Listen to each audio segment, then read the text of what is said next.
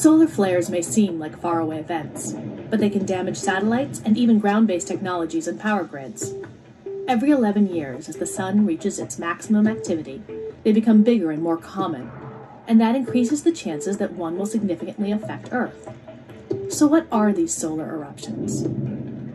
A solar flare is basically an explosion on the surface of the sun, ranging from minutes to hours in length. Large flares can release enough energy to power the entire United States for 1 million years.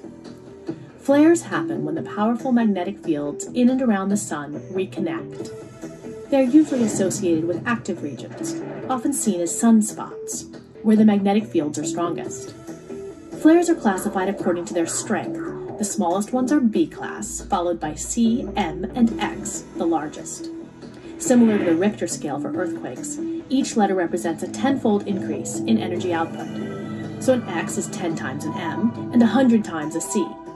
Within each letter class, there's a finer scale from 1 to 9, poles, and minor radiation storms that might endanger astronauts. It's the X-class flares that are the real juggernauts. Although X is the last letter, there are flares more than 10 times the power of an X1, so X-class flares can go higher than 9.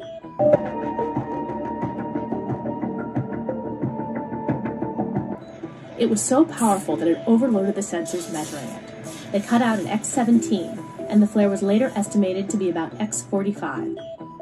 A powerful X-class flare like that can create long-lasting radiation storms, which can harm satellites, and even give airline passengers flying near the poles small radiation doses. X-flares also have the potential to create global transmission problems and worldwide blackouts. The seriousness of an X-class flare pointed at Earth is why NASA and NOAA constantly monitor the sun. NASA's heliophysics fleet of spacecraft can now see the sun from every side and in many different wavelengths. This unprecedented coverage is enabling scientists to predict and detect space weather events like flares and CMEs with ever greater accuracy. With advanced warning, governments and companies can take steps to protect their technological infrastructure so that the worst scenarios will never happen. Holes have appeared on the surface of the sun over the last 2 weeks. They're 18 to 30 times the size of Earth. They're called coronal holes, but they're actually just cooler areas that don't glow as bright as others. That's why they look black. They can send 1.8 million miles per hour solar winds toward our planet. These are different from winds on Earth, and we can't actually feel them. That's because they're a collection of charged particles that can interact with the Earth's magnetic field. The strong winds can also create geomagnetic storms that could potentially damage satellites. But at the moment, scientists say these winds will likely just reveal stunning northern lights. Every 11 years, the sun goes through periods of low and high activity in its solar cycle.